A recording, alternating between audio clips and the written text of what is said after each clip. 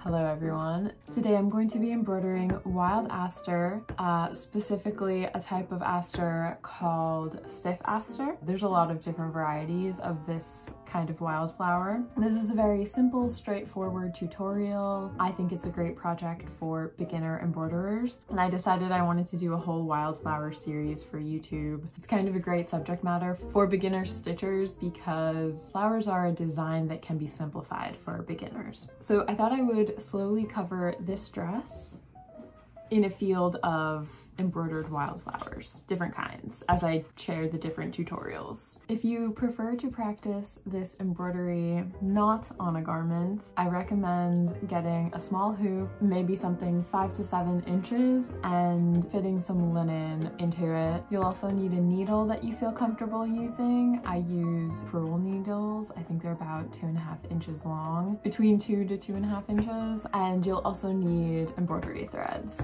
Wild aster could be a range of colors: blue, purple, pink, yellow. It's really whatever you want it to look like. It's essentially a daisy-like flower. So let's get started. I decided I'm going to start with the sleeve of the dress. I'm going to insert the lower part of the hoop into the sleeve and then secure it with the top portion. And I've secured my hoop so I can make a very simple drawing. I will be using pink micron, but you can use whatever you feel comfortable drawing with. If you have something that disappears, I know our embroiderer sometimes prefers something like that. I'll start with the stalk, which I'm going to draw a fairly straight line for, and then draw 2 more lines that curve out. And I've left room up here for the heads of the flower. Next, I'll draw the centers of the flower, which in general is going to be a circle shape. I also drew it hovering a bit above the stem to keep room for the stitches that are going to be the petals. Last thing I'm going to do is draw the leaves. These are just thin elongated shapes, and then slightly smaller ones as they get closer to the head of the flower. Cool. So now we can start stitching. I've got a needle here.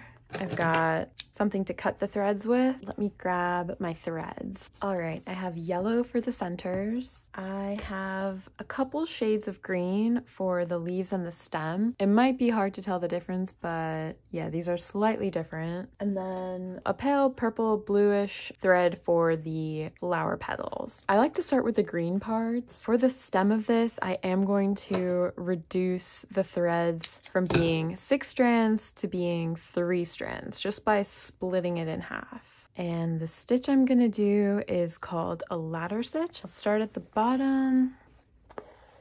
What I'm gonna do is make a short stitch, but come backwards, and then continue doing that up the stem.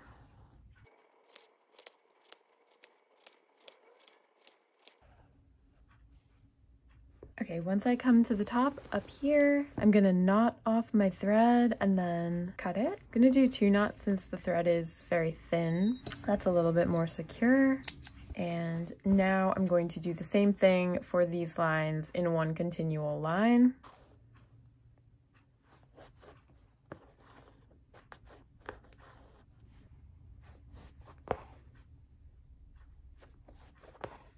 I'm gonna tie it off again in a knot, and now we can get started on the leaves. I'll be using this slightly lighter shade of green, and I'm gonna keep all 6 strands, so it's gonna be a little bit thicker, but I like that difference in texture. I'm going to do short angled stitches. I believe the name for this is a satin stitch. I'm coming in on an angle and just doing short little lines that fill in this shape that we drew. It's a little bit tedious, but it's great practice for getting into some more intermediate embroidery. If you feel like a pro at doing a satin stitch, you can do pretty much anything. All right, so that's the first leaf, and now I'm going to fill in the rest of these in the same exact way, starting right here. I'm actually going to try my best not to cut this thread. Like when I finish this leaf, I'm just going to bring my needle up through the top of this leaf and then continue until I run out of thread.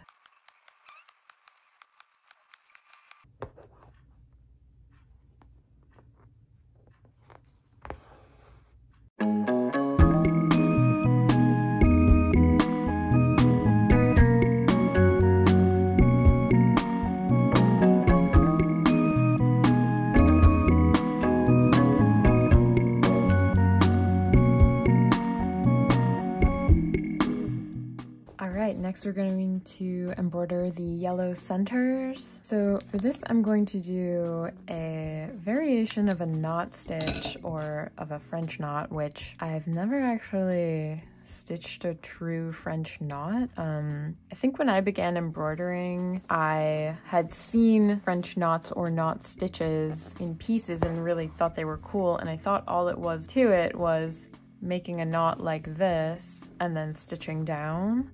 I think the French knot, you kind of wrap the thread around twice rather than a single knot, but this is how I've been doing it pretty much for the last 7 or 8 years. So I've just continued to do knots this way, where I'm making a knot as if I'm tying off my thread, but instead of cutting it, I just make a stitch until I fill up this entire space with this kind of textured knot. So that's what I'm doing. I can look up how to do a French knot if anyone is interested and do a different video on that, but this has worked for me so far, so I continue doing it, and it serves a nice purpose for the center of flowers to give it a little bit of a different look than the flat stitch, but you can also just fill in this kind of circular or oval shape with flat stitches the same way we did the leaves.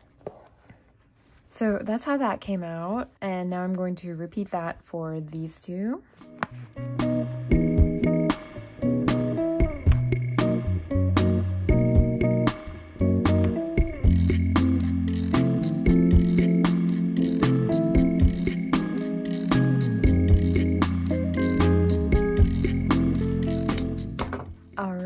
Now that all the centers are embroidered, we have all the leaves done, now we can do the fun part, which is the petals. So I'll cut off a piece of this thread that I'm using for the petal colors.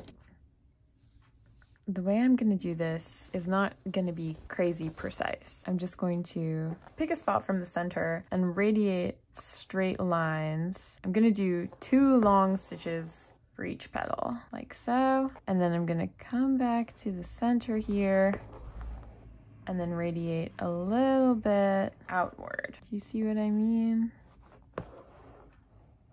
Like so. I'm not totally sure if there's a number I'm supposed to be achieving, like how many petals are in a stiff aster or a regular aster flower, but just getting the idea. That's what's fun about embroidery, is it's not science and you are just creating sweet motifs. I mean, you can be as accurate as you want to be, but especially for beginner embroidery, I think just an impression of what the flower actually looks like is good enough for me. As you can see too, my stitch length kind of vary. I'm not going to be too bothered about that. There's our first flower. I'm going to tie a knot, cut it off, and then now I can repeat that for these 2 flowers.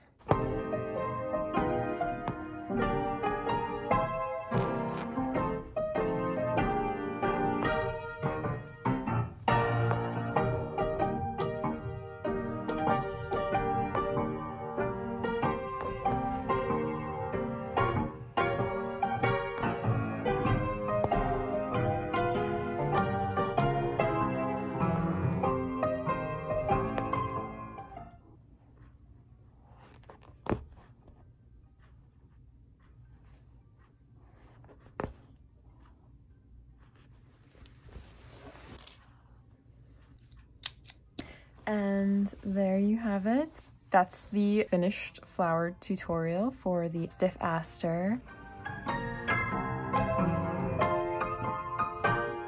Once I finish embroidering something like this, I like to give it a nice iron so that these hoop marks go away. Yeah, that's the finished flower tutorial. I'll show you what the back looks like.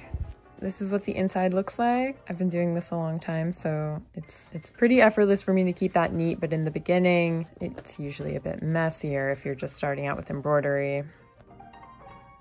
All right, everyone, that's the end of this tutorial. I hope you enjoyed. Let me know if you try out the project. You can tag me on Instagram if you want to try out the embroidered aster flower. Yeah, I'll be back again with more wildflowers and other videos. Let me know if you have a request for a flower to do on the dress. I have a ton of ideas. You know, I want to get to poppies and buttercups, ferns even. But yeah, until then, thank you for watching. You can check out my shop. It's tessaperlo.com. I have a lot of hoops and sometimes clothes that I make and sell them there. I do have a Patreon, which I don't really post on, but it's just a place for if you want to leave a tip to support me making these videos, and maybe down the line I will figure out how to share videos on there.